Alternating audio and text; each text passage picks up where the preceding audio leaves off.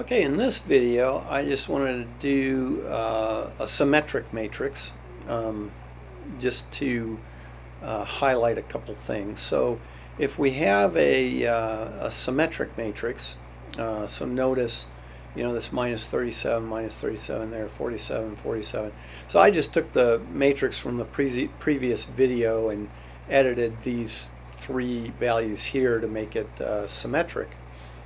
And so in that way it's still just a random matrix, and I do the eigenmatrix right, and I print that out, and I print out P, so the D and the P just as before, and then I show that if we multiply P times D times P inverse, we get B back. But I also wanted to show, though, that if we use, instead of the whatever they give us for those eigenvectors, if we make them eigenvectors that are unit vectors. So in other words, we take the eigenvector and divide it by its magnitude, its norm, and we use that for our matrix instead.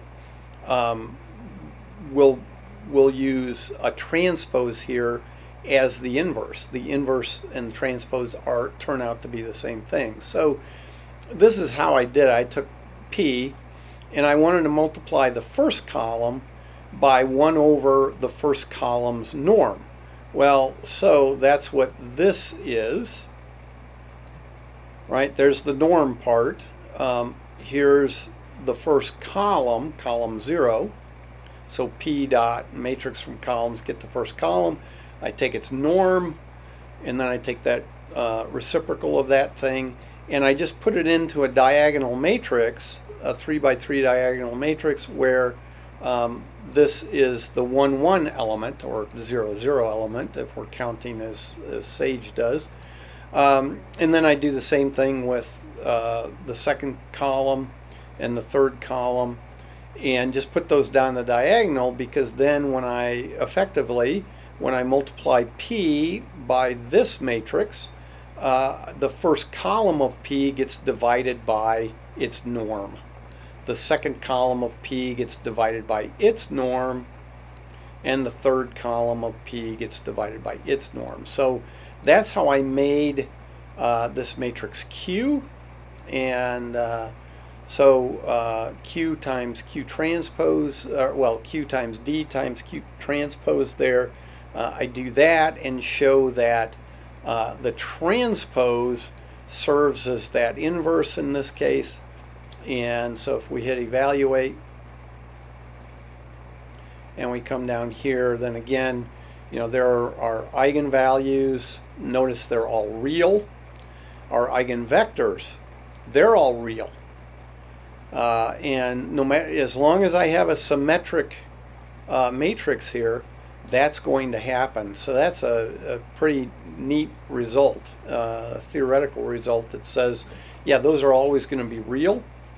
And so I get these real eigenvalues, I get my real eigenvectors, and I did the inverse thing for this matrix P, but then I took this matrix P and I divided each column by its norm to get unit vectors in here for each column, and then I did the transpose in place of the inverse, and I still get the answer. Okay, so that's with symmetric matrices. That's just a nifty theoretical result, is that I can diagonalize this symmetric matrix, and if the eigenvalues are right and all that, and when I do, I get real eigenvalues, real eigenvectors, but I can diagonalize it in a very special way, where the matrix Q, I could call it P, because it's just a matter of which eigenvector I want, what multiple of it, but I can write it with this matrix here, Q, as what we call an orthogonal matrix, and that is that Q times Q transpose is the identity. And just to point that out, I guess I can try just putting it at the end of here, so I'll copy that and paste it, and here I'm just going to try doing Q times Q transpose here.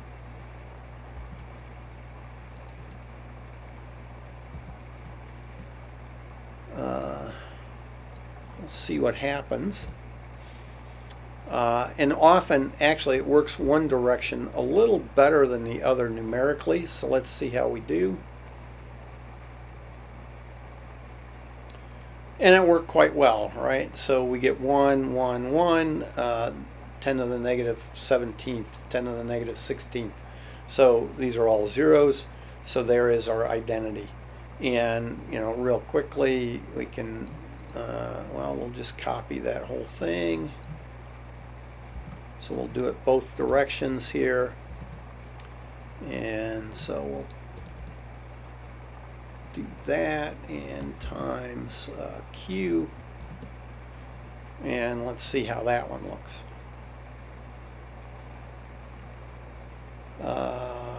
See, a little bit different in technically speaking.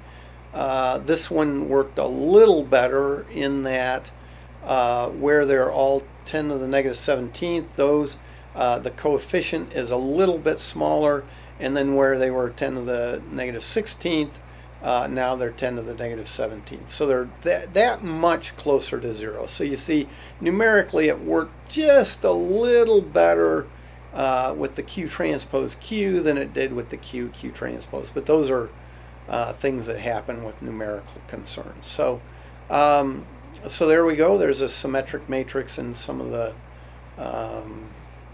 you know, pointing out some of these properties of it.